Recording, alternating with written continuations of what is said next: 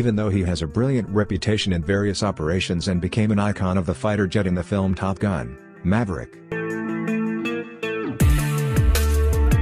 However, Boeing Aerospace on February 23, 2023 has decided to end production of the A-18 Super Hornet at the end of 2025, that is, after its final completed delivery to the U.S. Navy.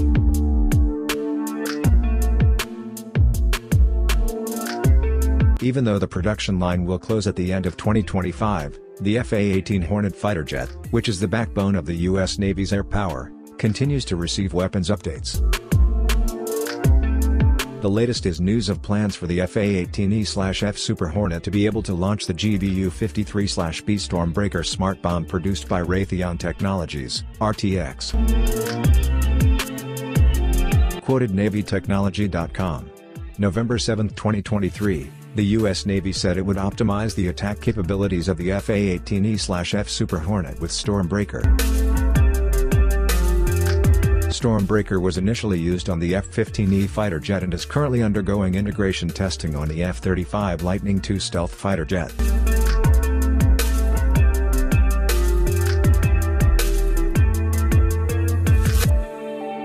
The U.S. Air Force declared StormBreaker initial operational capability on the F-15E Strike Eagle in 2022, marking its successful integration and performance in an operational context.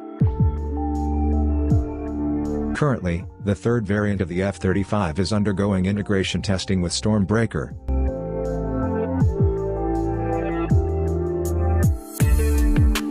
Leveraging experience on the F-15E, Raytheon claims to be able to achieve the integration process and reduce the number of flight tests required. This approach saves time and conserves resources, allowing the U.S. Navy to utilize StormBreaker capabilities more quickly.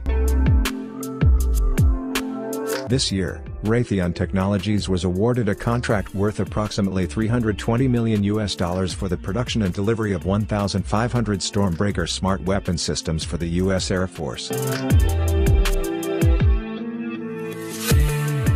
These weapon features provide airmen the ability to engage targets in challenging and dynamic scenarios, thereby enhancing their operational capabilities. One of the StormBreaker's standout features is its multi-mode search system, which drives the weapon using infrared camera sensors, millimeter wave radar, and semi-active lasers, in addition to GPS and inertial navigation system guidance.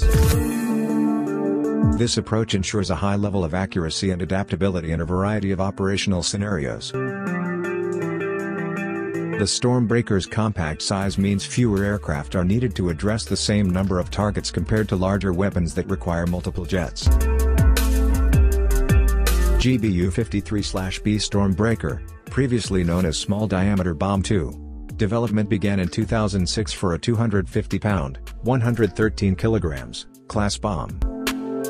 Can identify and attack moving targets from long distances in all weather conditions. Even though the decision has been announced, Boeing said production could continue until 2027, as long as India acquires the F/A-18 Super Hornet to be placed on the INS Vikrant aircraft carrier. Unfortunately, India has decided Dassault Aviation's Rafale M as the winner in its multi-role carrier-based fighter, MRCBF, program. The F/A-18 Hornet first debuted in 1983, and was produced by McDonnell Douglas, whose companies were merged into Boeing in 1997. More than 2,000 Hornets, Super Hornets and Growlers have been delivered to the U.S. military in several countries, such as Canada, Finland, Australia, Kuwait, and Malaysia.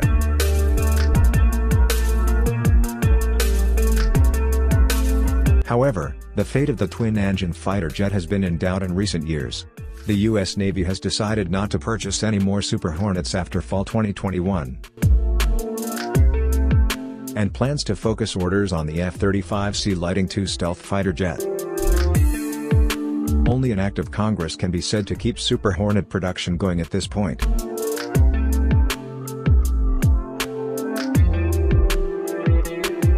News of plans to close the F/A-18 Super Hornet production line comes less than a month after Boeing delivered the last Boeing 747 jumbo jet, cargo, aircraft, ending the production debut of the Boeing 747 family after half a century of service. Boeing said the A-18 production permit will allow it to focus on future military aircraft programs, both manned and unmanned, and increase other defense production programs.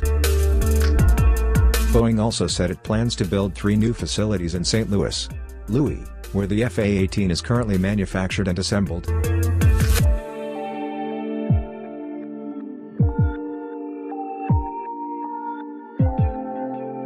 While closing the Super Hornet production line is still in planning status, Boeing said it will continue to develop the capabilities of the A-18 Super Hornet and the A-18G Growler. The A-18 Hornet entered service in January 1983, then first deployed on the Hornet aircraft carrier USS Coral Sea and participated in its first combat mission in 1986. Later, the Hornet conducted air-to-ground operations during the 1991 Persian Gulf War. Continuing to operate combat in Afghanistan since 2001, the Hornet displayed its massive strike capabilities.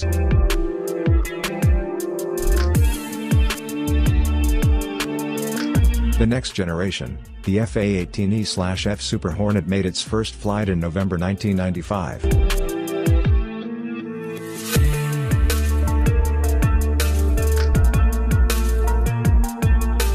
The F/A-18E/F has more maneuverability, range and payload than the original Hornet and is 25% larger. The engine is also more powerful. The Super Hornet entered service with the U.S. Navy in 1999.